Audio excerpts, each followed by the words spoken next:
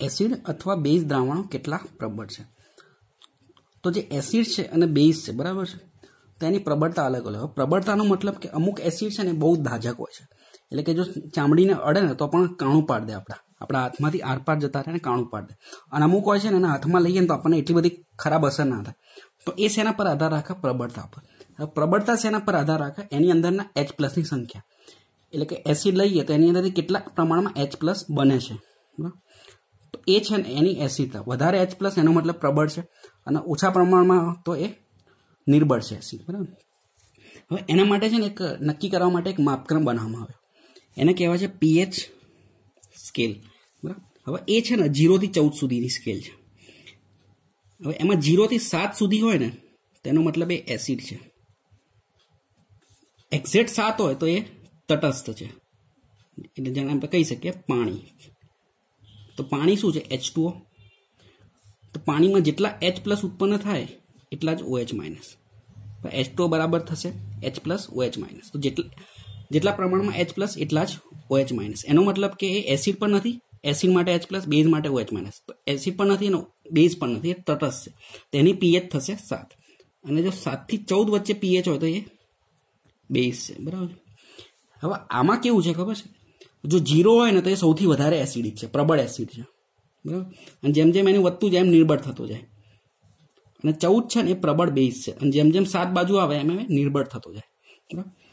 તો જો અહીંયા સ્કેલ આપી છે, નીચે બતાવી દઉં તો H+ અને OH- આયનોની સાંદ્રતામાં થતા ફેરફાર સાથે pHમાં ફેરફાર બરાબર। તો આ શું બતાવે છે? H+ બતાવે છે, આ OH-। હવે H+ બરાબર OH- હોય, બંનેની સંખ્યા સરખી હોય તો એનો મતલબ શું થાય? પાણી તટસ્થ। તો અહીંયા જોઈએ આ H+ અને OH- બંને સરખું થાય છે, એટલે પાણી તટસ્થ છે। હવે અહીંયા જોઈએ ને તો H+ વધતું જાય છે અને આ જે OH- છે એ ઘટતું જાય છે। અહીંયા બધું H+ જ છે, એટલે કે અહીંયા H+ વધારે છે તો અહીંયા સૌથી વધારે પ્રબળ એસિડિક, તો એસિડિક સ્વભાવ વધો। તો 7 થી 0 તરફ જાય ને pH એટલે એસિડિક સ્વભાવ વધે, અને 7 થી 14 તરફ જાય ને તો બેઝિક સ્વભાવ વધે। તો અહીંયા જોઈએ આ OH- છે, આ જે સ્કેલ છે ને OH- ની સ્કેલ, તો અહીંયાથી વધતું જાય અને સૌથી વધારે 14 હોય છે બરાબર। એટલે 14 છે એ પ્રબળ બેઝિક છે, 7 એ તટસ્થ। તો ડાબી બાજુ જતા H+ આયનની સાંદ્રતામાં વધારો થાય અને 7 ની જમણી બાજુ જતા H+ આયનની સાંદ્રતામાં ઘટાડો થાય છે। આની ઉપરથી છે ને એક સ્કેલ બનાવી છે, એટલે કે આ રીતનો છે, રંગ છે બરાબર છે। તો આપણે ધારો કે કોઈ દ્રાવણ લઈએ બરાબર, એસિડ કે બેઝ। હવે એમાં છે ને સાર્વત્રિક સૂચક આવે, એક પેપર આવે pH પેપર, એને ડૂબાડવાનું। હવે એના પરથી જે રંગ આવે ને, ધારો કે આ રંગ આવે ને તો લાલ જેવો રંગ થઈ જાય એનો, તો એ પ્રબળ એસિડ છે। પછી પાણી હોય તો આ રીતનો રંગ આવે, અને 14 આવે તો આ રીતનો આવે, પ્રબળ બેઝિક બરાબર। તો આ શુદ્ધ પાણી લખ્યું છે, રુધિરની 7.4 pH બરાબર। તો આ બધા નંબર છે ને યાદ રાખવાની જરૂર નથી। આ એસિડ છે, આ બેઝ છે, sodium hydroxide, milk of magnesium, લીંબુનો રસ એસિડ છે, અને જઠર રસ છે, જે જઠરમાં જે એસિડ ઝરે છે એ। તો હવે pH વિશે જાણીએ માપમાં। તો કેવી રીતે બનાવવામાં આવી કે સાર્વત્રિક સૂચક કે જે કેટલાક સૂચકનું મિશ્રણ છે। સૂચક એટલે આપણે જે જોયા હતા આગળ, ફિનોલ્ફથેલિન છે બરાબર છે, પછી લિટમસ પેપર છે, તો તેનો ઉપયોગ કરીને બનાવો। તો સાર્વત્રિક સૂચક બનાવવામાં આવે અને એ જે રંગ આપે ને એસિડ બેઝમાં એના આધારે pH બનાવવામાં આવે। તો સાર્વત્રિક સૂચક દ્રાવણમાંના હાઇડ્રોજન આયનોની જુદી જુદી સાંદ્રતાએ જુદા જુદા રંગ દર્શાવે છે। એટલે કે જુદી જુદી એટલે કે અહીંયા વધારે સાંદ્રતા છે, અહીંયા અલગ રંગ, અહીંયા ઓછી, અહીંયા સૌથી ઓછી, એ પ્રમાણે રંગ બદલાય છે। એટલે રંગ પરથી આપણને ખબર પડી જાય કે પ્રબળ એસિડ છે, નિર્બળ એસિડ છે, પ્રબળ બેઝ છે, નિર્બળ બેઝ છે કે તટસ્થ છે। તો દ્રાવણમાં રહેલા હાઇડ્રોજન આયનોની સાંદ્રતા માપવા માટે વિકસાવવામાં આવેલ માપક્રમને pH માપક્રમ કહે છે બરાબર। તો વ્યાખ્યા યાદ રહી ગઈ, શું કરશે? હાઇડ્રોજન આયનોની સાંદ્રતા માપશે, એટલે કે એનું પ્રમાણ કેટલું છે। pHમાં P જર્મન શબ્દ પોટેન્સ, જેનો અર્થ શક્તિ સૂચવે છે, એટલે કે કેટલી શક્તિ છે, પ્રબળ છે કે નહીં બરાબર, એ બતાવે છે।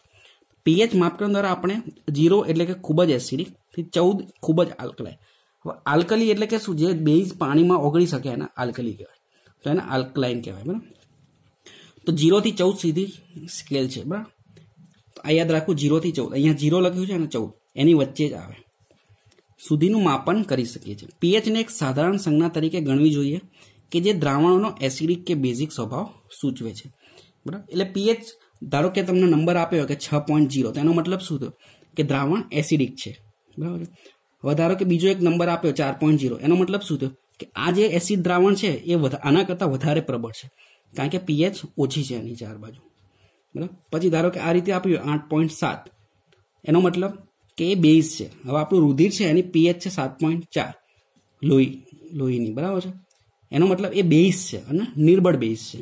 તો આ રીતે આપણે ખાલી જે નંબર આપે પીએચ એના પરથી ખબર પડી જાય કે જેમ હાઇડ્રોનિયમ આયનની સાંદ્રતા વધુ તેમ પીએચનું મૂલ્ય ઓછું. એટલે કે અહીંયા સાંદ્રતા વધુ થાય છે. હાઇડ્રોનિયમ એટલે કે H3O+, તો H3O+ અને H+ સરખું જ છે, બરાબર. તો એની સૌથી વધુ હોય તો પીએચ સૌથી ઓછી. એટલે કોઈ એસિડ લખ્યું હોય કે એની પીએચ 0.1 છે, તેનો મતલબ કે બહુ જ પ્રબળ છે, બરાબર છે. એને આંગળી અડાડતા આપણી આંગળી બળી જાય, કાણું પાડી દે.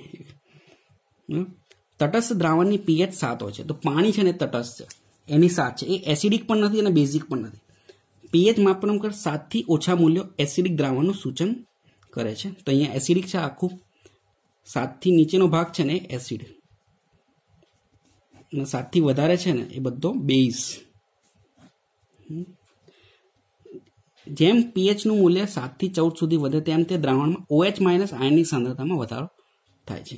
તો અહીંયા જોયું OH- વધે છે, જે આલ્કલીની પ્રબળતામાં થતો વધારો છે. સામાન્ય રીતે પીએચ માપવા માટે સાર્વત્રિક સૂચક વડે સંચેતિત પેપરનો ઉપયોગ થાય.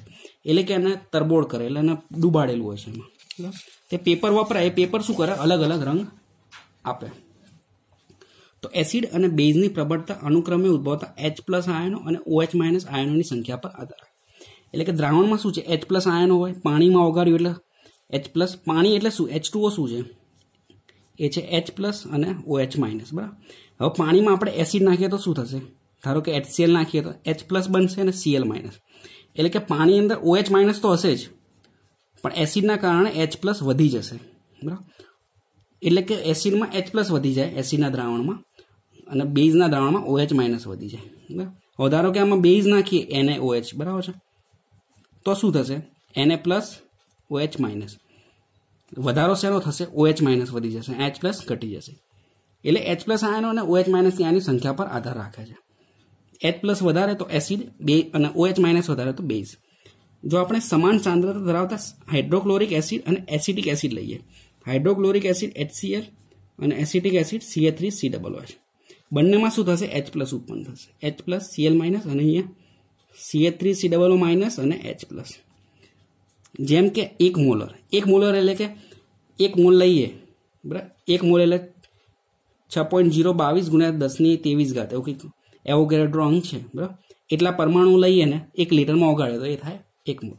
તો જુદી જુદી માત્રામાં હાઇડ્રોજન આયનો ઉત્પન્ન કરે છે. એટલે કે આ એસિડ છે ને એ વધારે ઉત્પન્ન કરે પાણીમાં, અને એક બીજો ઓછો કરી દે.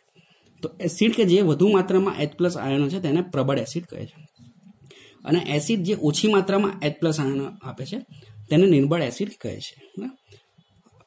હવે નિર્બળ બેઝ અને પ્રબળ બેઝ. તો નિર્બળ બેઝ એટલે કે જે ઓછા આપે OH- એને નિર્બળ બેઝ કહેવાય, અને જે વધુ આપે એને પ્રબળ બેઝ કહેવાય.